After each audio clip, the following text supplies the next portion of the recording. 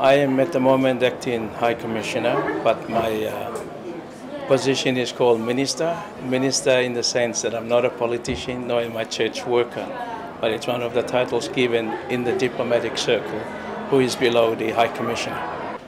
The rest of the country is behind our Olympians, who are here to represent the country, and we are very proud of them. And it means a lot to those people who are back home, because coming from a small country competing against all the developed countries, it gives us a lot of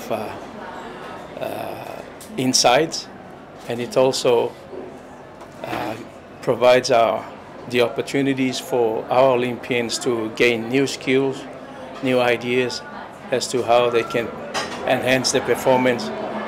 We have the natural talent. We just need a bit of coaching, and we also need some good facilities at the international level to help us prepare. I'm very optimistic about our future.